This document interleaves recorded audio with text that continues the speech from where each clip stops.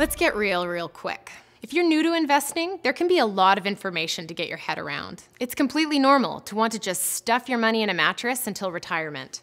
However, the sooner you start investing, the closer you'll be to your financial goals, which is why we're here, and it's why you're here. We want you to reach those goals, and we can help you get there. Now, before we get going, I'm not a tax professional, and advice for your unique financial situation should be reviewed by an advisor for your personal circumstances. I just want you to be aware of the key considerations to think about while exploring this topic, and the help that's out there as you start your own research. Because your real-life questions need real answers. So, first, we're going to talk about how to start investing toward your goals. Once we're comfortable there, we'll look at strategies to support long-term investing. Then, we'll have an overview of savings plans and investment tools. And finally, we'll look at the value of continued investing in fluctuating markets. Lesson 1, how to start investing toward your goals. There is no one-size-fits-all approach to investing. Everyone is unique and has a vision for their future that's specific to them, which is why a good starting point is to think about the type of lifestyle you want your future self to have. Is your financial goal to own a home? If so, a house or a condo? Kids or no kids? City or suburb? Nobody knows you better than you do. So how do you see yourself living your best life? These goals are very real needs that we all have for comfort, security, and freedom. And once you have a sense of the details of your goals, they can be taken to an advisor who will help you reach them. The Canadian economy has safeties in place that protect our banks and markets from the extremes we've witnessed in foreign markets. For example, did you know that in Canada, deposit insurance protects your savings if your financial institution fails? You don't have to apply or pay for deposit insurance. The Canada Deposit Insurance Corporation, CDIC, automatically insures your eligible deposits at any CDIC member institution in Canada, up to $100,000 per deposit category. You can dream about the future knowing that your savings will be safe. Because let's face it, inflation is an unavoidable reality. So keeping your money in your mattress is akin to it being eaten by bedbugs. Setting your goals and starting sooner than later allows you to take advantage of compounding returns. Having your returns compound, which means earning interest on interest, works for you when you're investing. Let's look at some real numbers. Say you have $30,000 in a 5-year investment with a 4% annual interest rate. The first time your interest is calculated, it earns $1,200, growing your balance to $31,200. The next year, the interest is calculated on the $31,200 and comes to $1,248, which brings your balance up to $32,448, and so on until after 5 years, your initial $30,000 is now $36,449. Feeling ready to take that first step? Whether you have $50 or $50,000 to start with, then the answer is yes. It's as simple as making an appointment with an advisor. You should expect to have an open conversation about what your goals are, how comfortable you are with risk, and what resources you have to put towards investing. All licensed mutual fund advisors have passed the Investment Funds of Canada exam and devote their professional lives to understanding the market. It's their job to thoroughly inform you. There are no dumb questions. They succeed when they have co-created an investment portfolio that you're comfortable with. So find an advisor you click with and get to growing your savings. Lesson 2, strategies to support long-term investing. So let's say you don't have savings, let alone an emergency fund. Does that mean you can't invest? Absolutely not. In fact, you can utilize investing to establish an emergency fund. Emergency funds are like a layer of protection for your savings. A savings account with immediate access containing 4 to 6 months worth of salary can carry you through a challenging financial time. The more employment or income risk you face, the more you'll want in your emergency fund. And you can use pre-authorized contributions to make it a healthy financial habit. Using pre-authorized contributions to put a percentage of income away every month works whether you're a full-time employee or a freelancer. It's basically treating your investments like a bill, something you don't have to think about, you just do. You can set up a monthly auto contribution to go directly into an account that you've named Emergency Fund. Once that account balance reaches your goal, the auto contribution can be redirected to a different investment that expands your portfolio. As for how much to contribute, that's based on your monthly budget. There are a variety of guidelines out there. You may have heard of the 10% rule or the 80-10-10 rule. These guidelines boil down to figuring out what percentage of your income can go towards your savings. Things to consider when setting up a savings plan: your monthly cost of living, personal debt, and how long you have until you expect to reach your savings milestone. Our budgeting calculator can help you get a sense of what those numbers look like. And of course, an advisor can also help you determine what percentage is best for you. Investing from a place of personal security and comfort is an important first step towards reaching your financial goals. Lesson 3: savings plans and investment tools.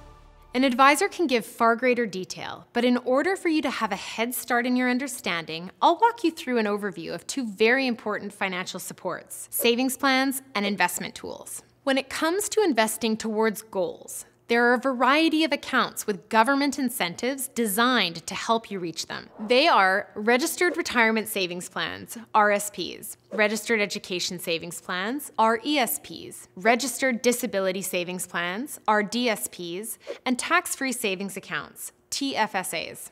When you make a Registered Retirement Savings Plan contribution, you lower your overall taxable income. When it comes time to withdraw those funds, it becomes taxable income.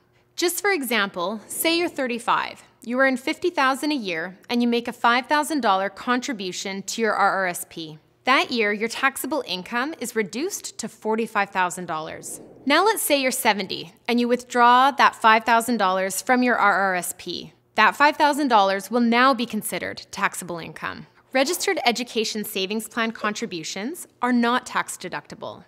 They can, however, earn you tax-free interest in a variety of investments within the RESP. And because the money paid out of an RESP is taxed in the hand of the student, they will pay considerably less tax. Additionally, RESP contributions can be matched by the federal government through the Canada Education Savings Grant, or CESG. This grant matches 20% of your contributions up to $2,500 annually, with a lifetime limit of $50,000 per beneficiary. Tax-free savings accounts, on the other hand, are not tax deductible, and because of that, they are not taxed as income when withdrawn, nor will you be taxed on the interest earned from your TFSA investments. The contributions to a registered disability savings plan are not tax deductible. However, the interest earned on the investment, including government grants and bonds, are all taxable upon withdrawal. RDSPs are only available to Canadians with a disability tax credit number. Similar to RESPs, RDSPs can benefit from additional grants and bonds.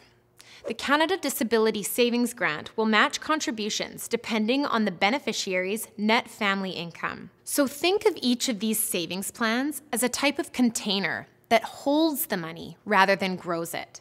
To grow your money, now this is where investment tools come in. Investment tools each have their own set of risks and benefits, but in general, there are guaranteed investment certificates, GICs, stocks, bonds, mutual funds, life insurance, and finally, exchange-traded funds, ETFs. Every tool has several factors that an advisor can guide you through, but in general, they are designed to support you in outpacing inflation. The difference with your savings account is that even though the money held there may not earn enough to be taxed, the balance stays the same. Meanwhile, inflation is causing the cost of living to rise each year, and some years more than others. For example, if you were to look at a household that spent $5,000 in 1980, with inflation, that would cost $16,967 today. Lesson 4: the value of continued investing in fluctuating markets. So, you've done your research into what accounts and tools are right for you. You've set up an emergency fund and have a savings mindset. It's time to grow your money. Despite the image we are shown in movies of stockbrokers screaming buy, sell, investing is all about the long game.